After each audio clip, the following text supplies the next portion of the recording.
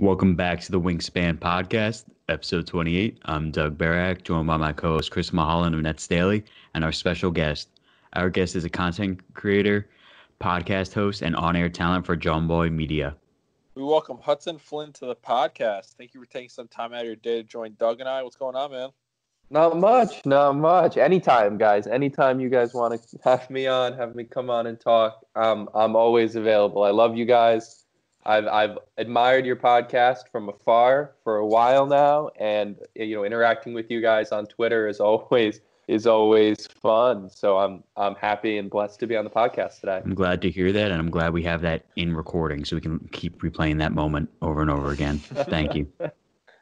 Well, thank you. But I guess we could start off by saying what you've been up to since COVID-19 put the world at halt, especially the sports world. What you've been up to?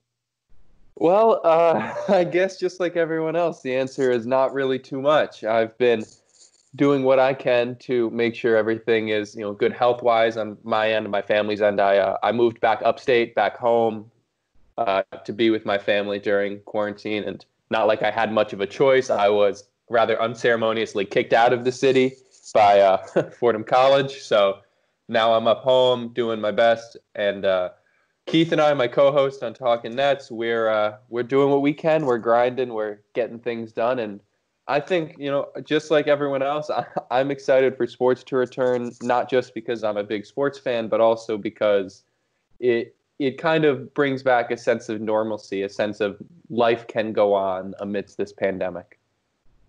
Most definitely. Yeah, that's very well said. And what kind of things have you been doing since you've returned home? Well, I've been working. Obviously, school never stopped. School went until it finished.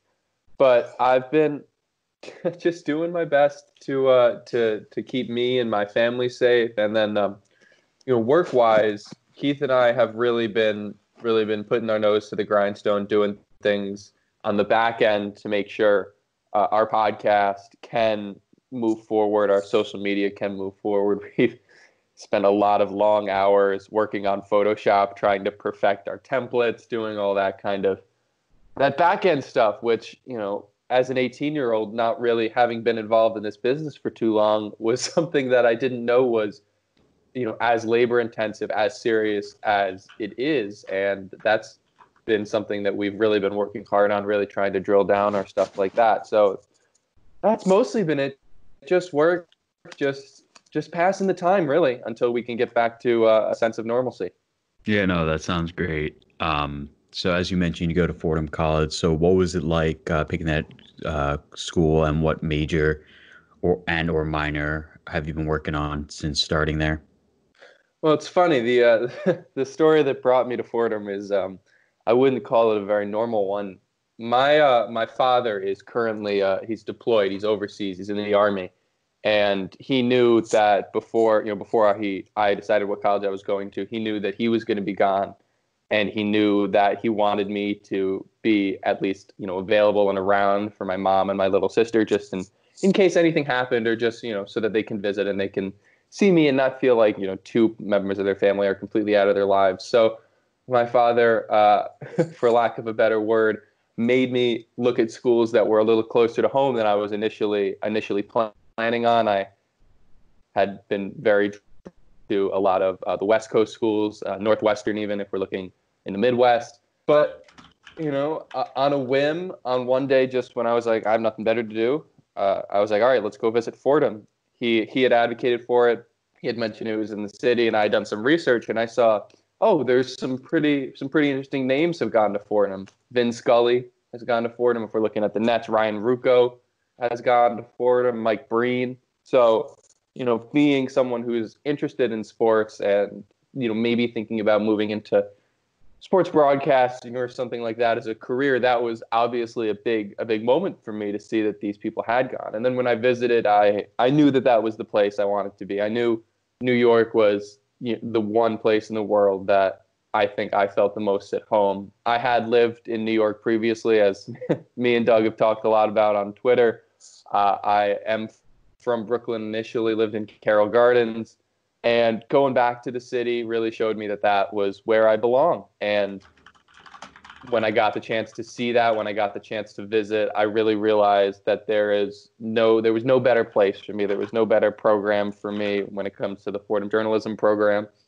And I really just, I felt like it was going to be a good home for me. And, having spent a year there now, or at least half a year there now, all things considered, I really think I was right. I found that it was a great home for me. And I think that really my being at Fordham is one of the main reasons that I was able to even become involved in Jomboy Media in the first place. Yeah, no, that's wonderful. And can you talk about your journey as a whole thus far? I know you're very young in your career and in general, making me feel old right now. But can you talk about that? Basically, as you mentioned, you already mentioned Fordham, but everything else that's gone on thus far that led you up to where you are today? It's funny. I actually have been asked that a couple of times recently to talk about my journey, and it feels weird. It feels weird for me to talk about because I am only 18, and I feel like most of my journey was Lunchables and playing youth soccer at this point. So but no, I think that there's been a lot of things that have drawn me to the point that I am now. Obviously, sports has been a big draw for me my entire life ever since I was 4. I think really was when I really began to take a big interest in sports, and my father really showed me sports, and he showed me just how impactful they can be and how important they can be. And I was drawn to sports very early on. I played sports my entire life, but I became to it, for lack of a better word. I watched everything. I learned everything. If you ask me what sport I like to watch, it's hard to say because I watch all of the major sports in the United States. I watch European soccer. I watch international rugby, and I'm just an addict. And it took me a while, and it really took me coming to Fordham to realize that is more than just a hobby. That's more than just something that I do in my spare time for fun. That it can be something that you can make a life out of, that you can work on, outside of just, I got home, I had a long day, let me just turn on the Nets game, let me just turn on the Yankees game. And coming to Fordham really showed me that being in the city and being at a school with so many connections, there are opportunities that you can have to grow and expand yourself into this world. And frankly, it's a world that's rather difficult to break into. So Fordham has really given me those opportunities so far. And like I said, I've only even been there in person for about 6 months. Yeah, so that's quite amazing.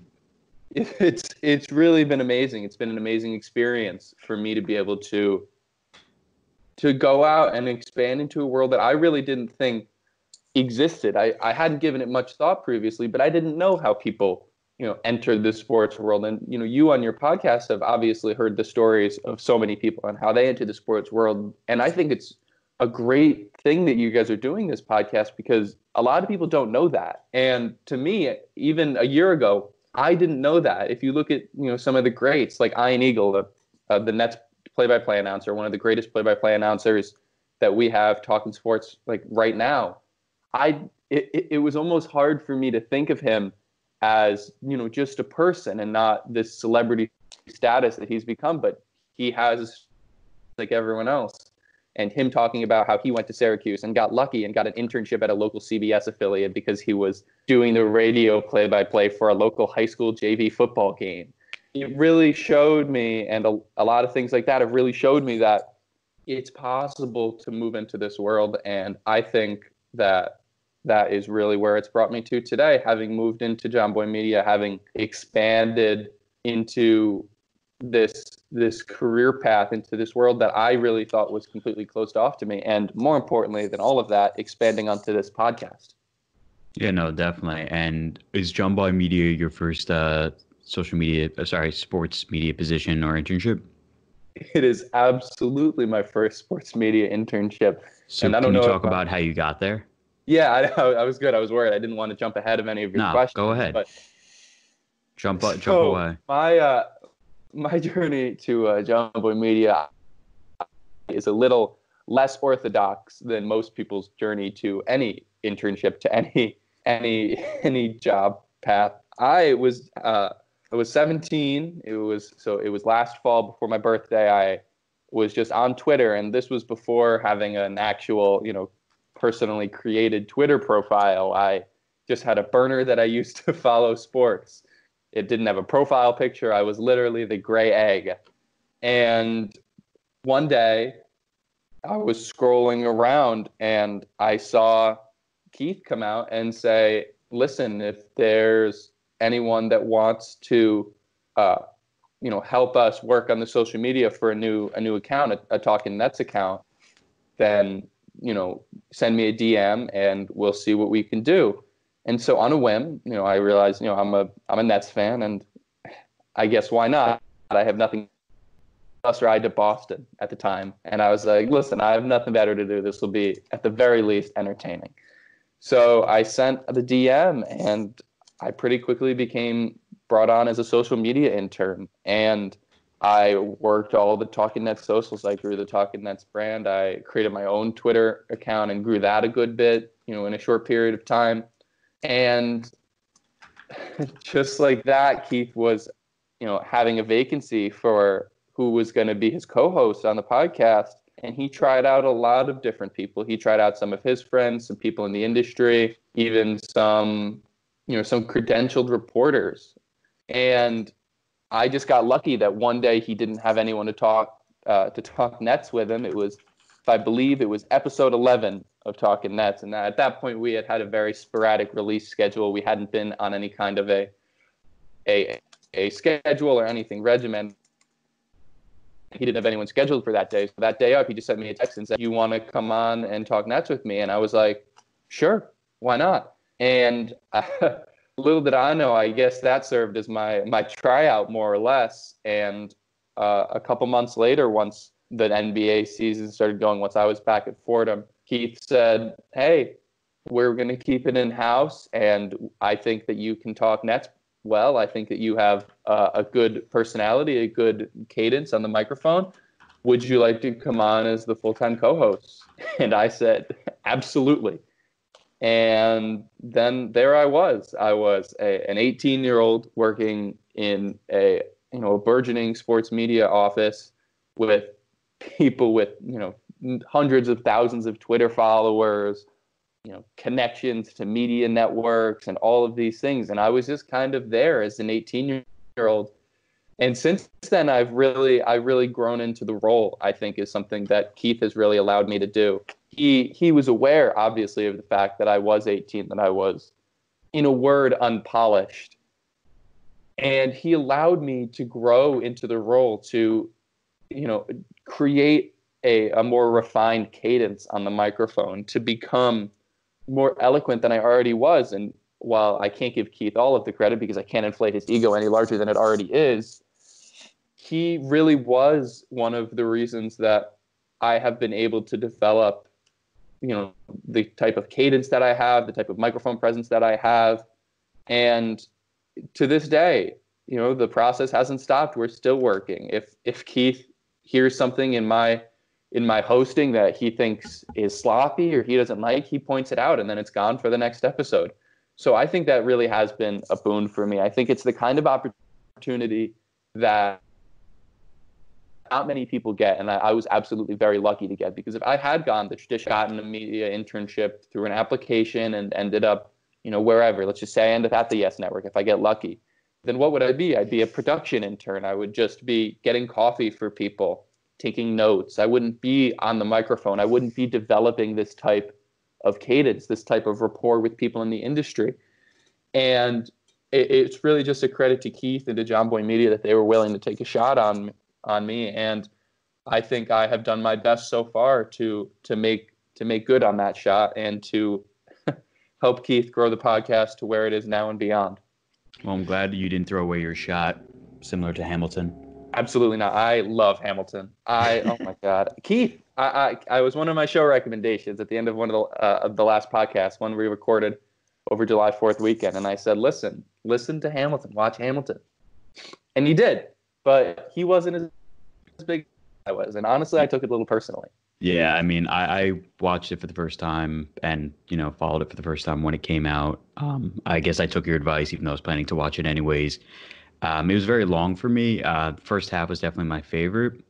Maybe I should have watched it in two parts, but I still listen to the soundtrack quite a bit. So I guess that's one of the benefits of quarantining life and such. But yeah, glad you didn't throw away your shot, like I said before. I did my best. And the good thing, too, I was going to mention, too, as someone that started kind of getting their footing in the field around your time, 18, 19 years old, I can't even praise you enough, man, because, like, especially this field, it's all about experience and, like, who you know and everything like that. And the earlier you start is the more kind of footing you have underneath you. So it's great that you're getting into it. And kind of to piggyback off what you just said and talking about the Talkin Nets pod and how you got into it, especially with Jomboy Media and all. How is it like hosting the podcast with Keith, who was our last guest as well, which the episodes will be released on the same day. So I just wanted to get your kind of thoughts. What's it been like hosting it with Keith and kind of any of your favorite stories and everything like that? Well, Keith is fun. Keith is very good at what he does, but what he's very good at is making it not seem forced, making it not seem too serious. He's a funny guy, and when you do get on the microphone with him, you kind of just have to roll with whatever punches that he throws you. For me, that was a big thing that I had to learn quickly, is that Keith will set me up beautifully. He will lob the pitch up, and all I have to do is hit it out of the park. So, talking with him has been pretty great. Stories wise, I think it's really just a credit to Keith that we haven't had too many stories we do our best to do properly. But I think if I did have to choose one story, I think it would be remiss for me to not talk about, like I mentioned earlier, when we had Ian Eagle on the podcast. For those of you who don't know, he's the Nets play-by-play analyst, but he also is one of the main CBS college basketball analysts. He does a lot of AFC NFL football games. He is, I believe, the number 2 team for the AFC football when it comes to CBS. And he is a titan in the industry. And so having him on, I was understandably a little anxious. And I didn't know how he was going to be, because this is beyond a point of being a local host. He's a true, national celebrity. He goes to the ESPYs. He's involved in all these things. And I was a little anxious. I mean, sometimes it really shines through that I am still 18, that I am prone to getting a little starstruck sometimes. And talking to him, I was worried that he was going to come on and I was going to freeze up or ask the wrong question. And I came on the Skype, and I was thinking that I was just going to join the Skype early. I was going to keep it open, so if he joined, I'd be there. But I joined the Skype 5 minutes before we're supposed to record. I was never thinking in a million years that he'd be early. And I open it, and he goes, "Hudson!" And I was like, because I was absolutely not expecting him to be on there. And when he was, I was shocked. And before I could even say anything, he goes, "Hudson, you're really growing in the lettuce." And I was like, what? And he was like, "Your hair." And I was like, "Oh my God, yeah. I've been growing out the quarantine flow." And it's a credit to him that he was able to break down my barriers almost instantly. And I think it is underappreciated on air how funny and quick-witted of a guy he is. And he's extremely genuine. Oh yeah, he's so genuine. And what we've heard from talking to all of the Nets on Yes people is that he is probably the nicest person in the business. He absolutely has no perceptions of his own star, even though he is, a national star in the industry. So yeah, no, definitely. It was really great having him on, and for him to be able to joke me into submission when it came to my anxiety. That's very well said. Yeah. And yeah, Ian is one of the best in the business. He's one of the most kind of down-to-earth guys you could talk to in the field. I've had a couple conversations with him, and he's one of the most down-to-earth people. And kind of my follow-up question to that, I know it is early, and I know that you're kind of still getting your footing into the field and kind of getting what you get and everything like that. But who are some of your mentors as of now? and what was some of the best advice you've received? Well, obviously, I mean, the easiest answer is Keith. He's always been there for me throughout all of this. He's helped me grow. He's grown with me. He's grown me and the Talkin Nets brand into something that was honestly larger than I ever expected it would be. So he's a great mentor to have. He's given me a lot of great advice. He's told me various great advices like, stop being a clown, just have fun. And I took that to heart, and this was when I was still early on, so I was like, okay, all right, yeah, whatever you say, Keith. And I think wider than that, it has been talking to a lot of these people like Ian Eagle, and he's been a mentor to me completely unbeknownst to him, just, listening to him and modeling some of my cadence off of his, because I model it after anyone else's. He's the best in the business. And, talking to him, he gave some great advice, not just to me, but to everyone that is starting in the industry. And he just said, if you do it, love to do it. And when you do it, show that love. And that was something that I had never thought about. And obviously, I love doing it. I enjoy doing it. But the audience can pick up when you're talking about something that you really want to be talking about, that you truly love. And Ian says that he does his best to make sure that his love for the game, his love for his co-hosts, his love for everything shines through in his talking on air. And you're not wrong about that when it comes to spillage, wedgies, any little minuscule thing to the common fan or common eye, he makes into something so entertaining. Yeah, he shows it. He shows, you can, be yourself. You can be a polished, play-by-play analyst from Northwestern or one of these big schools and, do all of that. But you can also have your personality and your love for the game come through. And like you said, Ian Eagle is the absolute person to look at when you talk about that. He can, like you said, make anything hilarious. He is enjoying himself exactly as much as the listener is enjoying listening to him. And I think that's something that I have really tried to work on, to allow some more of my personality, some more of my, my jokes or my humor to shine through on the podcast. When at the beginning, I was almost nervous to a point where I was worried that I would say something wrong. So I came out sounding like I was a court reporter or something. And I was talking in the most droll, monotone voice that you've ever heard. But now I've been able to follow that advice and hopefully insert a little more of my personality into what I've been working on. And I think it's funny that we keep talking about Ian Eagle, but the last How thing could you say, not? I mean, yeah, his exactly. His father was known as a him, Catskill comedian, so he kind of had that edge. Yeah, and I think talking to him, his father was one of his greatest influences. Ian Eagle would open for him sometimes when he was 7 years old. He would open for him on stage. And I just think stories like that are why, they show that you can become something big from relative obscurity. I mean, Ian Eagle, obviously he was, involved in the entertainment industry because of his dad, but he was just a student at Syracuse that was doing his thing. And he parlayed that into something big. And it really, as much as it is cheesy to sound, to say, just do what you love to do. If you love something, you can make a career out of it. You can do whatever you want with it just because of that love, because of that passion. And Ian is obviously, a pinnacle of that. And I think that's the greatest advice that you can give anyone, no matter what their field is if you love to do something, do it, because that love will come through and that love will parlay itself naturally into money or whatever it is that you need to be able to keep doing whatever that thing is that you love. Yeah, no, that's very well said. And we look forward to one day having Ian and his colleagues come on the pod soon. So really love the hype up video. Well, not video, but comments you had.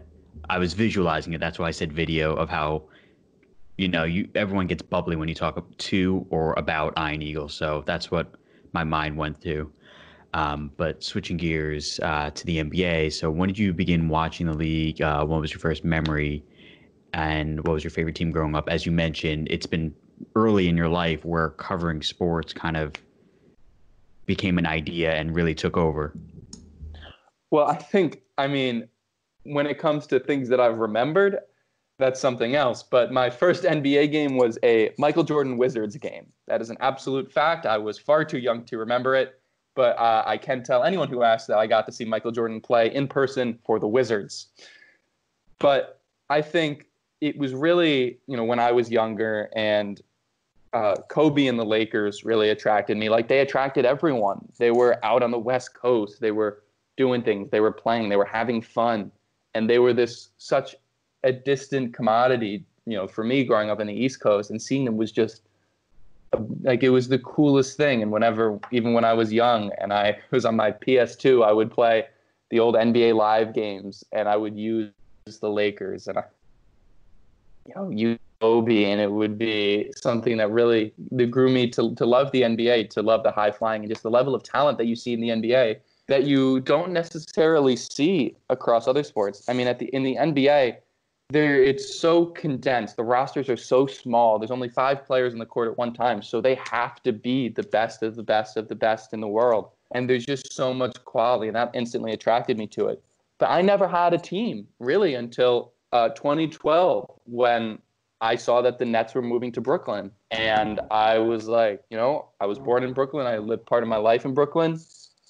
What a better team to choose than to choose the Nets. And then they promptly lost 70 games. And I said, okay, well, at least no one can say I'm a bandwagon fan.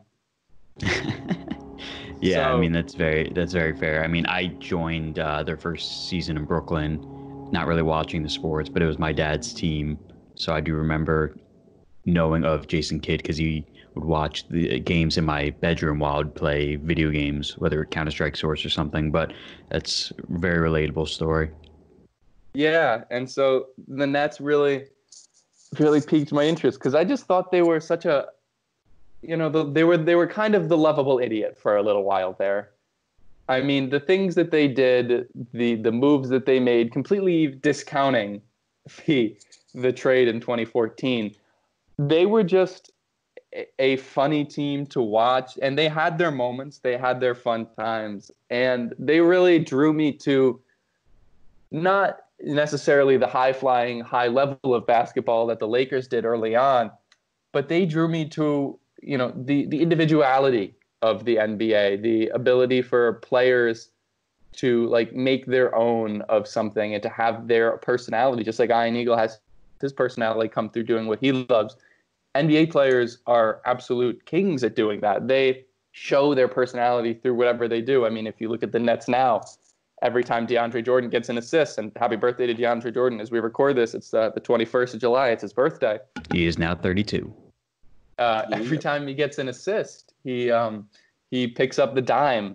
And I just think that that's another thing that's unique to the NBA, and I think it's something that the Nets really attracted me to because, watching a team fully and paying attention to their record and paying attention to their roster allowed me to just become attracted to the characters and to the people. And I think that has led me to have a pretty unique view of the Nets, especially because regardless of what their record was, there were always characters on the Nets. Even when we had Jeremy Lin, and Darren Williams and Joe Johnson. Obviously, these are great players, or at least in Jeremy Lin, were at one time great players. But they have their own personality that shines through in the game that they play. And I think that is something that any fan of any team at any level can become attracted to and love to watch. This podcast episode is brought to you by Anchor.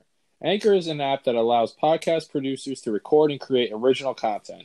It is free to record and create a podcast, giving producers the ability to easily edit their material off their phone or computer.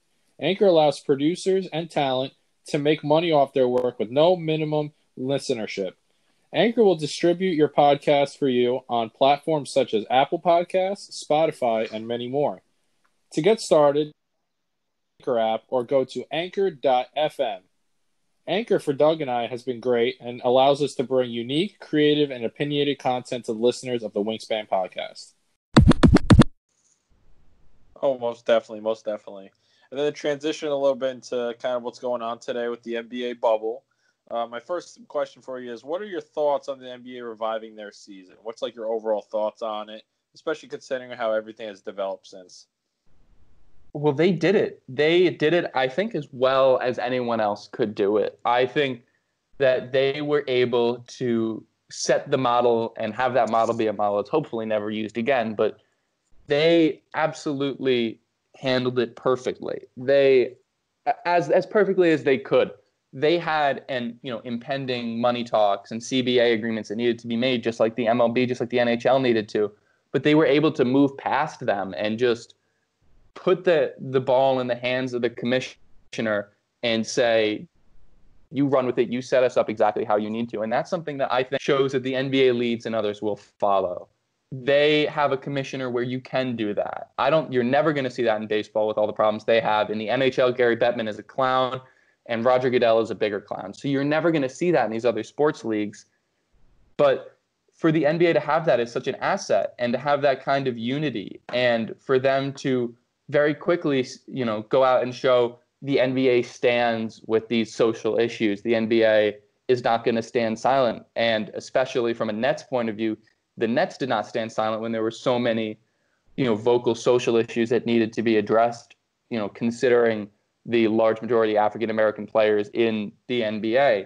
So I think it's just a credit to the NBA. I think that given the circumstances, they did absolutely as well as they could. And even with people in the bubble, like DeAndre Jordan, who are absolutely Dwight Howard, who was being an absolute clown, saying he's not going to wear a mask and he's not going to get vaccinated. They were able to come back yesterday on the 20th and say, we had no positive tests. Out of these 300-some players, no positive tests. And I think it just goes to show that the NBA has the ability to lead and to show the other leagues the proper way to do things. And they absolutely took the ball and ran with it.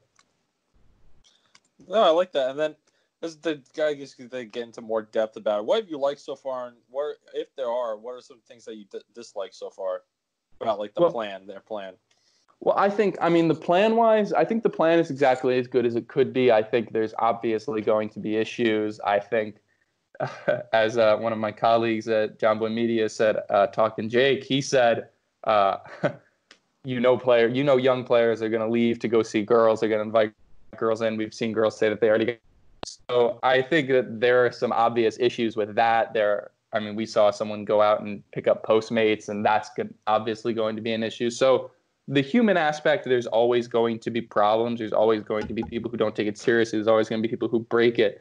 But I think on the administrative end, aside from the limited social justice messages that players can have on their jerseys, I really think they have handled everything about as perfectly as you could, all things considered. That's really my only big gripe I would have. Obviously, we all wanted to see a larger array of social justice messages.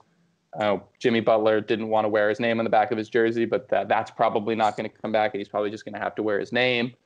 So I think that is, the extent of the issues. But honestly, I think that they handled it exactly as well as they could have.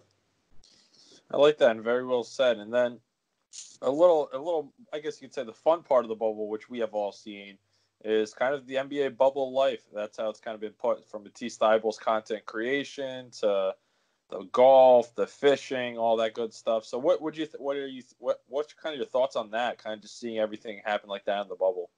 It looks like an AAU tournament.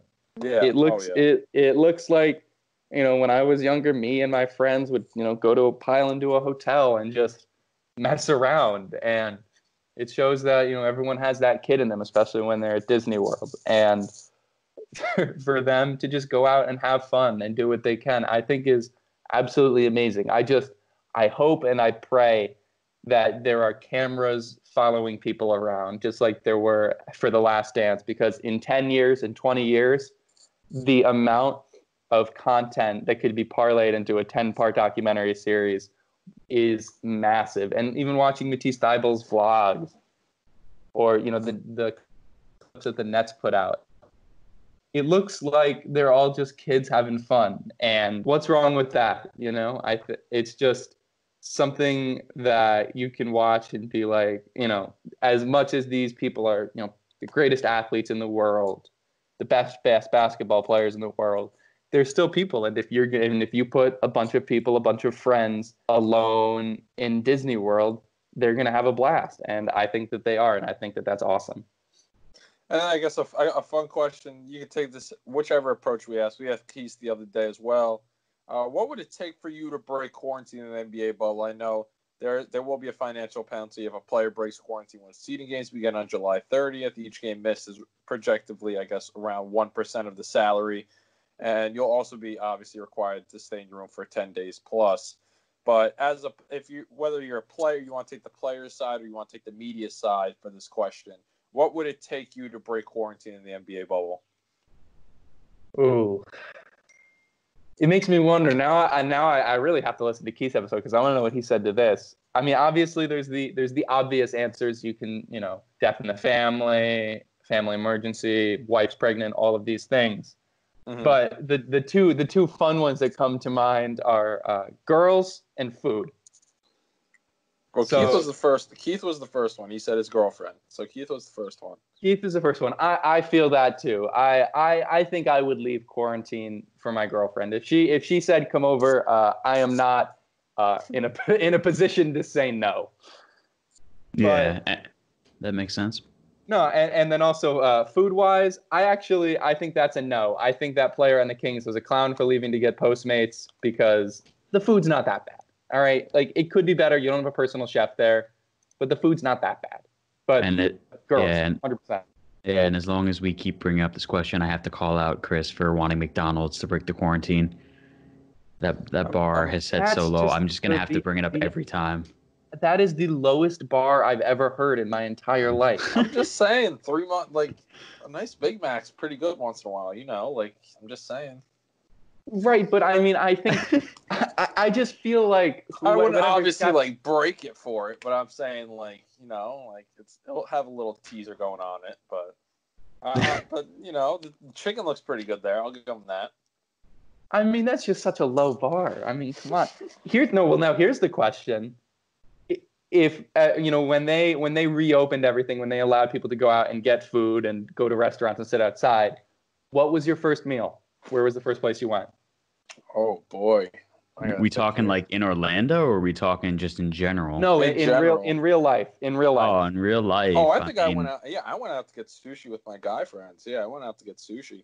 I mean, okay. I just wanted to make sure it wasn't McDonald's. That's all I was. Oh yeah, no. Oh yeah, no. For me, it was. I guess McDonald's is the safe and reliable. For me, more recently, leaving my apartment was Dinosaur Barbecue, Cubana Cafe, and hopefully soon order out some Lucali's Pizza. Absolutely. And don't even get me started on Dinosaur Barbecue. I've been to the original Dinosaur Barbecue, and the second one that they created is actually just across the river from me right now. I'm in Albany, New York, and in Troy, New York is the second Dinosaur Barbecue that they created. But I do love the one up in Chelsea. Yeah, it's so good. I have one about 10, 15 minutes away from me walking. Mm-hmm. Oh, that's awesome. That's awesome. It's great food. You can't beat Dinosaur. Nah. And then I got to ask you, too, this is a little fun question for you as well. Keith had to take a little bit of time to think of this, but he actually gave, at least in my opinion, the best answer we had so far. So without putting any pressure, though, what are your 5 must-haves to bring to the bubble? Wait, what would I bring in the bubble? Yeah. 5 things. 5 things. You could stretch it to 6. You could, but 5 things. Well, this is tough because you got to think about what's already in the bubble, right? You don't want to bring something that's redundant. Yeah. And your phone is guaranteed, obviously. Your phone is guaranteed. There's things there. And the 5, and you can't include people in that, right? No. No people. Just items and stuff, yeah. Unfortunately, we're materialistic with this. Right, of course. Well, you didn't say no animals. My dog, I have a little dog. He funny you mentioned that when we first asked that question, Nolan's like, what's the NBA's policy on dogs? And we haven't seen anything said no, but clearly no one brought their dog, so we'll accept it. You'll allow it, all right? So number 1 on the list has to be my dog. No, I'm gonna channel my inner Joel Embiid. I'm bringing my Xbox. Got to bring the Xbox. Got to have some things I can do just in the room to chill. Number 3. Boy, no, this is where it starts to get tough because you really have to rule things out and think about things that you don't have in the bubble. Because I feel like when you go, there's all these things. Like even when you go on vacation, you realize, oh shoot, why didn't I bring that? Because you just thought, that was something that would be there. I would bring, and I don't know if this is possible. I would bring like a hot plate or something like that, like a little griddle or That's something. exactly what I said as one of mine. Absolutely. I mean, the joy of making your own eggs in the morning is unrivaled. You can make the bacon, egg, and cheese yourself. You don't even need to go to the bodega. It's just all you need to do. So that's 3.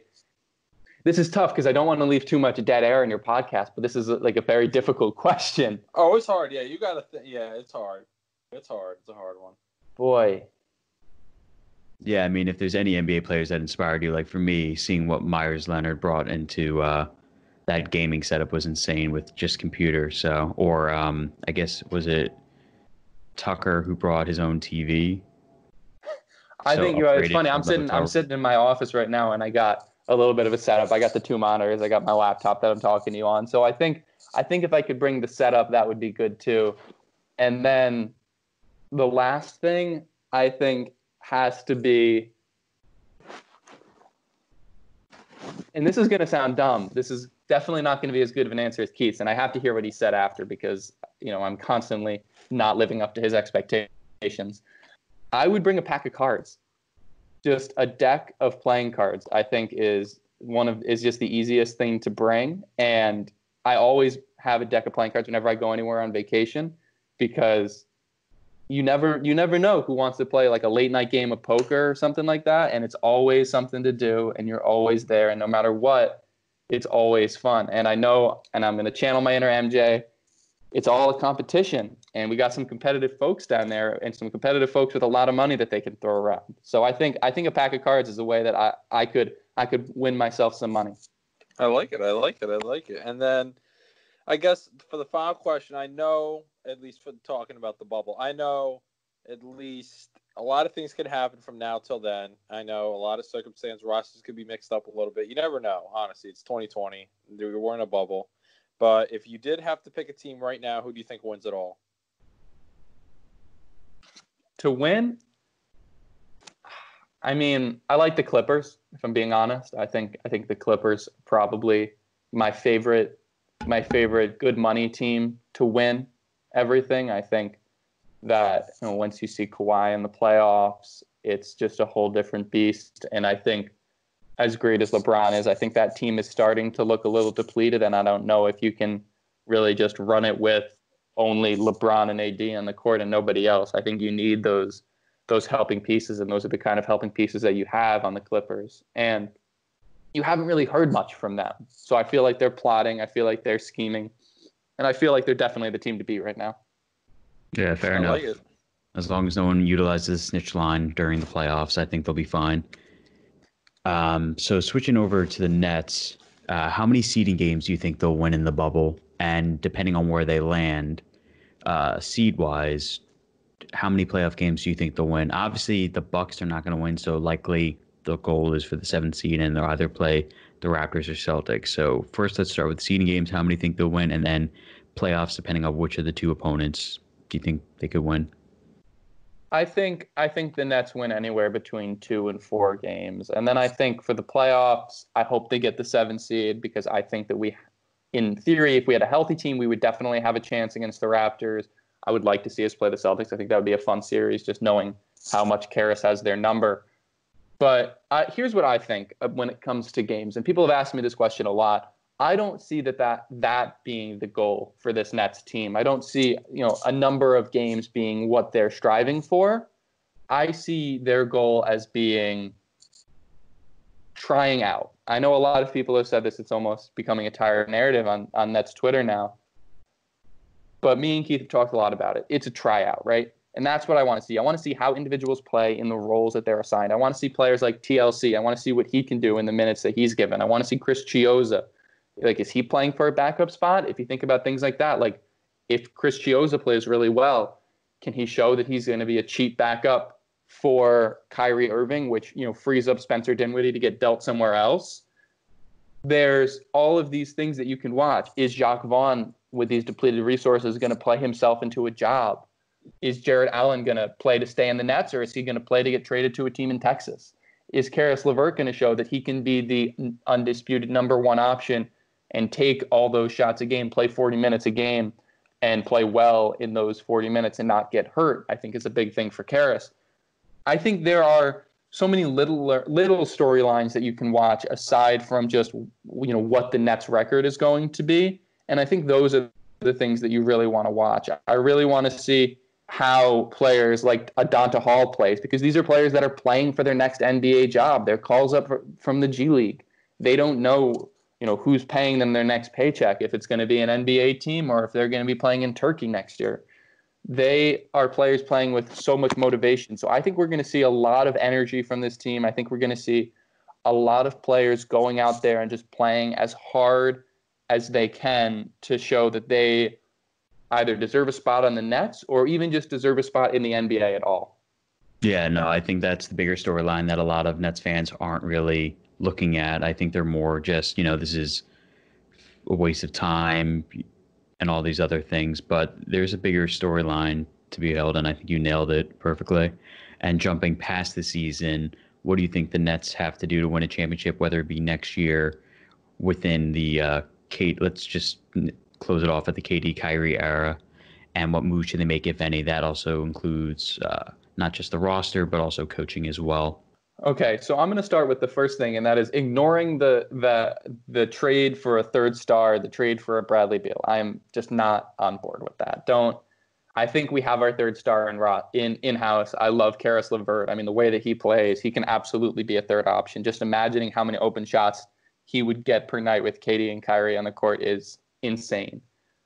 Moving past that, obviously everyone wants Greg Popovich. It's maybe a little more possible than a lot of people are making it seem. I know Nets Daily put out some great stuff about how it might be a little more possible than people are talking about, but that is still, it feels like a dream. I would love for Jacques Vaughn to show that he is a great candidate and he's a capable candidate, because he already has the relationship with a lot of these players. So it's really just between them two for me. I am not necessarily on board with bringing in a major outside hire other than Greg Popovich, just because I like people that have connections, and I really don't like a lot of the names that are being floated around, especially a Tyronn Lue. I'm not very excited about. I think the biggest thing, though, for the Nets is just creating and finding depth that they can play with when KD and Kyrie need a blow, when the team is, in the third quarter and KD and Kyrie played all of the first half and they need someone to go out there and both not get scored on a whole bunch and just be a plus lineup and just to get some points. So I think that's really important. I would like a power forward. I think someone like Serge Ibaka is a dream candidate. Top of my list for sure. He's certainly the top of my list, but he's a dream candidate the same way Pop is a dream candidate for me. I think if we can solidify our depth and maybe find a more competent power forward than we have on the roster at the moment, I think that's really what we need to do to allow KD and Kyrie to win a championship. No, I agree. I do think that power forward and maybe a strong backup wing are the two most important positions thus far. So maybe we'll get Roberson on the cheap, and hopefully he finally has his comeback season after not playing for quite some time. But, we'll see. Sean Marks, I've seen haters. I still don't get it. Look at where we've been. And I'm very excited what comes next. So switching gears just a little bit. So as you've noticed, the Nets have started to acknowledge their history with guaranteed throwback jersey incoming. And then obviously with Vince Carter retiring, a lot of Nets fans are starting the movement once more to retire 15. So what are your thoughts? You can start with either talking about VC, do you think he should be retired? Or you can talk about, as you guys, you've mentioned recently on Talking Nets, your favorite throwback jersey. So ball's in your court.